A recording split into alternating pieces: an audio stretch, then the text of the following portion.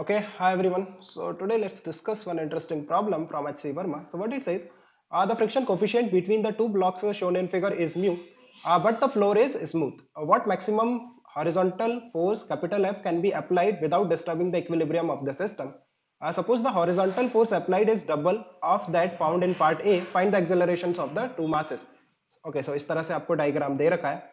The coefficient of friction between the two blocks mu दे रखा है और ये जो ग्राउंड है ये स्मूथ है, कोई फ्रिक्शन नहीं है यहाँ पर, राइट.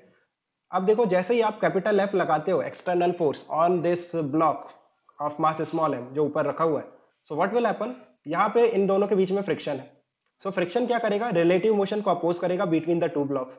सो अगर रिलेटिव मोशन अपोज करना है तो फ्रिक्शन ये चाहेगा कि ये जो दोनों ब्लॉक है एक साथ मूव करें, बट ये दोनों ब्लॉक एक साथ मूव नहीं कर सकते because they are connected with a string over a पुली. सो इस तरह से ये स्ट्रिंग से कनेक्टेड है. सो अगर ये दोनों ब्लॉक एक साथ मूव करते हैं तो स्ट्रिंग की लेंथ इंक्रीज हो जाएगी, जो कि पॉसिबल नहीं है. दिस स्ट्रिंग इज इनएक्सटेंसिबल, हमें एज्यूम करना पड़ेगा because it is not mentioned in the question. So string अपनी लेंथ चेंज नहीं करेगा और दोनों ब्लॉक एक साथ आगे मूव नहीं कर सकते. देन व्हाट विल हैपन, इसमें टेंशन, जैसे ये जो दोनों ब्लॉक्स आगे की तरफ मूव करने की कोशिश करेंगे इस स्ट्रिंग में टेंशन आ जाएगा टी, राइट. और फिर आप देखो जैसे जैसे आप एफ को बढ़ाते जाओगे इनके बीच में फ्रिक्शन बढ़ता जाएगा, फ्रिक्शन इंक्रीज करता जाएगा, राइट. इनिशियली फ्रिक्शन दोनों को एक साथ मूव कराने की कोशिश कर रहा है, इसीलिए टेंशन आ रहा है स्ट्रिंग में. तो पहले फ्रिक्शन आ रहा है देन टेंशन आ रहा है, लाइक दोनों साइमल्टेनियसली आ रहा है. इस प्रॉब्लम में हम ऐसा मान सकते हैं बिकॉज आप जैसे जैसे एफ बढ़ाते जाओगे आपका फ्रिक्शन फोर्स बढ़ता जाएगा, आपका टेंशन बढ़ता जाएगा. और इक्विलिब्रियम की कंडीशन में देखो आप इस तरह से होगा, जो कैपिटल जो स्मॉल एम है उसमें आगे की तरफ एफ लग रहा है, पीछे की तरफ टेंशन लग रहा है, और जो नीचे वाला कैपिटल एम है उसमें पीछे की तरफ टेंशन लग रहा है. Now what about friction force, जब आप एफ को बढ़ाते जाओगे इंक्रीज करते जाओगे then what will happen, movement किस तरह से होगा, जो ऊपर वाला स्मॉल एम है वो आगे की तरफ मूव करेगा और जो कैपिटल एम है वो पीछे की तरफ मूव करेगा. तो डायरेक्शन ऑफ फ्रिक्शन कैसा होगा, जो आगे की तरफ मूव कर रहा है उसमें फ्रिक्शन पीछे की तरफ लगेगा और जो पीछे की तरफ मूव कर रहा है उसमें फ्रिक्शन आगे की तरफ लगेगा. So this is the free body diagram, right. और अगर इक्विलिब्रियम में है दोनों ब्लॉक तो we can balance the forces. Horizontal direction में जो फोर्स है वो नेट फोर्स जीरो होगा. तो ऊपर वाले ब्लॉक को देखो, F is equal to T plus small F. Small F is the force of friction, static force of friction जब दोनों मूव नहीं कर रहे हैं. और नीचे वाले ब्लॉक से F is equal to T. तो देखो F is equal to T है, सो कैपिटल एफ को आप लिख सकते हो टी की जगह एफ लिख दो, right. So that's coming out to be twice of small F. अब एफ को मैक्सिमम करना है तो F max, capital F max कितना होगा, कैपिटल एफ मैक्स होगा ट्वाइस ऑफ फ्रिक्शन का मैक्सिमम. लिमिटिंग फ्रिक्शन लिख दो इसको. सो लिमिटिंग फ्रिक्शन कितना होगा, एन इंटू म्यू. तो एन इंटू म्यू, सो N into mu into two. अब normal reaction between the two blocks निकाल लिया. यहाँ पे देखो मैंने जब फ्री बॉडी डायग्राम बनाई थी तो सिर्फ हॉरिजॉन्टल फोर्सेस दिखाए थे. एक्चुअल में इनमें वर्टिकल डायरेक्शन में भी फोर्सेस लग रहे होंगे जो कि आपस में बैलेंस हो जाएंगे. जैसे ऊपर वाले ब्लॉक में नीचे की तरफ इसका वेट लगेगा स्मॉल एम जी और एक नॉर्मल रिएक्शन लगेगा बाय ब्लॉक कैपिटल एम जो इसको बैलेंस करेगा, राइट. सो नॉर्मल का जो वैल्यू होगा that will be M into जी. अगर आप कैपिटल एम में भी वर्टिकल फोर्सेस दिखाओगे तो कैपिटल एम में देखो नीचे की तरफ इसमें लग रहा होगा आपका इसका वेट, ऊपर की तरफ normal reaction by the ground, let's call it N2, और नीचे की तरफ N1 by small m. So N2 will be equal to capital mg plus small mg, है ना, नॉर्मल. सो ओके, इसकी जरूरत नहीं है, हमें सिर्फ normal reaction between the two blocks चाहिए, सो which is mg. So friction the maximum value of capital F कितना होगा, twice of limiting friction which is n into mu, n is mg into mu. सो इस तरह से आप F max निकाल सकते हो. सेकंड केस काफी सिंपल है. सेकंड केस कह रहा है कि आप एक काम करो, ये जो आपका फर्स्ट पार्ट में एफ आया है इसका डबल लगा दो. सो इस तरह से आप कितना लगाओगे, 4mg mu on small M. पीछे की तरफ टेंशन, इस बार फ्रिक्शन कितना लगेगा, लिमिटिंग. देखो आपने मैक्सिमम वैल्यू निकाल लिया फोर्स का जिसके लिए रिलेटिव मोशन नहीं होगा, बट अगर आप इस फोर्स से ज्यादा एक्सटर्नल फोर्स लगाओगे, है ना, 2mg म्यू से ज्यादा फोर्स लगाओगे then there will be relative motion between the two blocks. और उस केस में आपका जो फ्रिक्शन लगेगा वो काइनेटिक लगता है, बट म्यू अलग अलग नहीं दिए. देयरफॉर वी आर एज्यूमिंग कि जो काइनेटिक फ्रिक्शन है और वो जो लिमिटिंग फ्रिक्शन वो ऑलमोस्ट सेम है. सो पीछे की तरफ इसमें फर्दर क्या लगेगा, आपका फ्रिक्शन फोर्स कितना है, limiting friction which is m into ji into mu. This is the free body diagram of small M.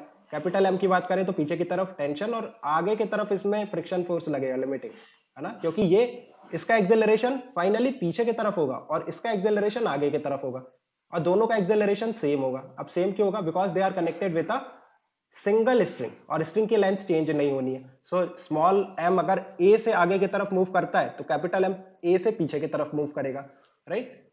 Okay fine. सो यहाँ से हम F is equal to M A लिख सकते हैं। जैसे फर्स्ट वाले ब्लॉक के लिए 4 mg mu minus tension minus mg mu, that should be equal to M A, right? और सेकंड वाले के लिए t minus mg mu that should be equal to capital M into ए। अब यहाँ पे देखो दो इक्वेशन तो आ गई, वेरिएबल कितने, एक टेंशन नहीं पता, एक एक्सेलरेशन नहीं पता, बाकी सब कुछ पता है। सो two equation two variable easily solve कर सकते हैं। दोनों इक्वेशन को अगर मैं ऐड करूं तो टेंशन एलिमिनेट हो जा रहा है और 4 mg mu minus mg mu minus mg mu 2 mg mu that's coming out to be small m plus capital M into ए। सो यहां से एक्सेलरेशन का वैल्यू आ रहा है 2 mg mu divided by small m plus capital M, right? Fine. So simple था ये problem, काफी simple था। Interesting तब हो जाता जब ग्राउंड और कैपिटल M के बीच में भी फ्रिक्शन होता। देखो ऊपर स्मॉल m नीचे कैपिटल M और यहाँ पे फ्रिक्शन मानो, ये μ1 मानो, यहाँ पे μ2। नाउ सॉल्व दिस प्रॉब्लम, ये थोड़ा इंटरेस्टिंग हो जाएगा, मतलब थोड़ा बेहतर है पहले से। अब एज्यूम कर रहा हूं कि आप कैपिटल एफ फोर्स लगा रहे हो ऑन दिस सिस्टम, राइट? सो ये बताओ कि व्हाट विल हैपन जैसे ही आप एफ लगाओगे, इनके बीच में फ्रिक्शन है।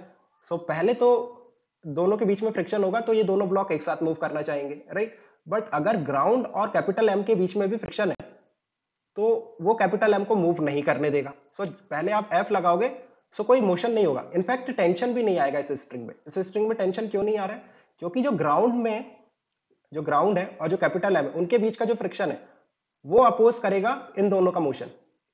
टेंशन कब आएगा? When the two blocks are just about to move, जब इनके बीच में मोशन पॉसिबल होगा तब आएगा, है ना? और जब मोशन होगा तब देखो आप, जब मोशन होगा जैसे ये स्मॉल एम है और ये कैपिटल एम है, सो ऑफकोर्स जो स्मॉल एम है वो आगे की तरफ मूव करने की कोशिश करेगा, है ना? और फाइनली कंडीशन में वो आगे की तरफ एक्सेलरेट करेगा और कैपिटल एम पीछे की तरफ एक्सेलरेट करेगा। सो अगर मैं फ्री बॉडी डायग्राम बनाऊं, सो देखो जो स्मॉल एम है उसमें फ्रिक्शन पीछे की तरफ लगेगा और जब ये दोनों मूव करने लगेंगे तो फ्रिक्शन लिमिटिंग हो जाएगा। कितना? एम जी म्यू वन, है ना? यहाँ पे फ्रिक्शन और पीछे की तरफ टेंशन। सेकंड वाले को देखो, सेकंड वाले में पीछे की तरफ टेंशन, आगे की तरफ M G mu one, right? और एक फ्रिक्शन फोर्स और होगा जो ग्राउंड और कैपिटल एम पे लगेगा और वो भी लिमिटिंग हो जाएगा। देखो जब रिलेटिव मोशन होगा, है ना, जो स्मॉल एम है आगे की तरफ ए से मूव कर रहा है और नीचे वाला पीछे की तरफ ए से मूव कर रहा है, देन जो भी फ्रिक्शन लग रहा होगा there is relative motion between the two blocks as well as ground and capital M. Relative motion दोनों सरफेस पे हो रहा है, दोनों कॉन्टेक्ट पे। सो दोनों कॉन्टेक्ट पे जो फ्रिक्शन लगेगा वो लिमिटिंग लगेगा। तो यहाँ पे फ्रिक्शन कितना लगेगा? लिमिटिंग, और उसका वैल्यू क्या होगा? कैपिटल एम, देखो यहाँ पे capital M plus small M into जी इंटू म्यू वन है, म्यू टू आएगा, राइट? क्योंकि यहाँ पे जो नॉर्मल रिएक्शन है वो capital M plus small M into जी इंटू म्यू है। अब देखो अगेन यहाँ पे दो वेरिएबल, दो इक्वेशन बची हैं, है ना? अब इक्वेशन खुद से लिख लेना। Okay, let me right the equation for you. Capital F minus T minus M G mu one that should be equal to small M into A. Second वाले के लिए T minus M G mu one minus capital M plus small M into ji into mu two that should be equal to capital M into ए। यहाँ देखो ये first equation, ये second equation, यहाँ से solve करके find out the value of acceleration and tension in terms of M capital M mu one mu two, right? Okay fine, I hope you can do it, है ना? जी भी आएगा। सो निकालना and let me know in the comment section if you have any doubt regarding this problem. ये काफी simple था, I hope it's clear, right? Okay fine, okay guys, keep working hard and best of luck for your exams.